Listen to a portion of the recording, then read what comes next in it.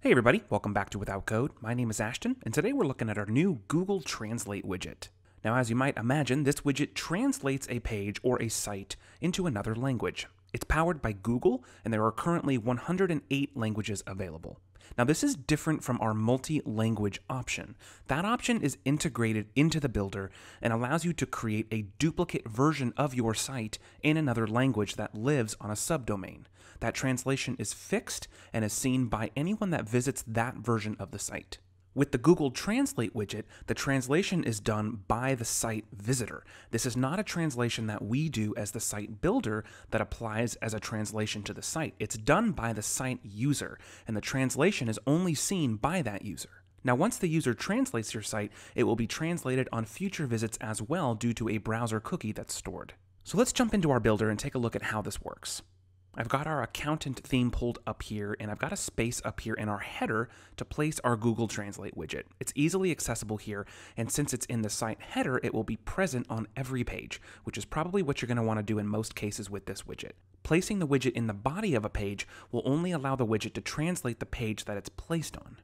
So let's jump into the widgets panel, go to our basics section, and we'll grab our Translate widget out and drop it into our header on our page. Great. I'm also going to align the widget to the top of the column here so that when the actual widget is displayed on the page, everything lines up nicely. Now let's take a look at our options. The first option is drop-down style. This allows you to choose one of 3 display types. Now they all function similarly and they all display a drop-down. The simple option. This mode is the most compact of all. Now when the drop-down is opened, the languages are displayed in a mega menu style drop-down. This mode will display all the languages at once on most screens.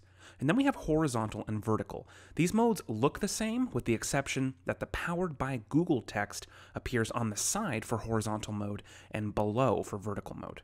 Both horizontal and vertical can be more appropriately stretched to wider widths than the simple mode. Also, both of these modes display a more traditional drop-down that's taller and will require scrolling to get to the selections at the bottom of the list. Let me choose vertical for now. We have an option here for Hide Google Logo, which of course allows you to hide the Google branding. Let me enable this right now so we can hide the logo. Hide Translation Pop-up.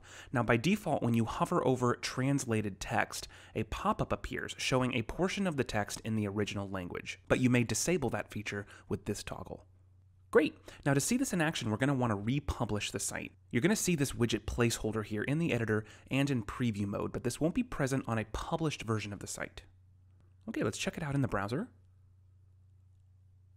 And we can already see our language drop-down present. Let's select a new language. I'll go with Spanish. And just like that, the entire site is translated in an instant. A couple more tips and notes I'll mention here about this widget. This widget will translate all core native text across the site. That means that text originating from text and title widgets will be translated. The widget will also translate your blogs, which is awesome. Now, for those of you that already use a multi-language site, you may already realize that blogs are not translated like the rest of the site. Now, if this is your scenario, where your site is translated with the builder's multi-language options, and you just want the blog translated, you can add this widget to your blog. It's best to add it to the blog layout, as well as individual blog posts. It's also important to remember that most widgets and third-party HTML embeds will not be translated with this widget. Additionally, the language options are controlled by Google, and the available languages may increase or differ over time. And as I've mentioned a few times, the more standard option for multi-language sites is to use the builder's built-in multi-language options. The Google Translate widget offers a bit of a different solution that puts translation control in the hands of the user. But be sure to visit our documentation to learn more about the multi-language options if you think that it's the right thing for your site. Thanks again for watching, and hope to catch you in another Without Code tutorial very soon. Ciao.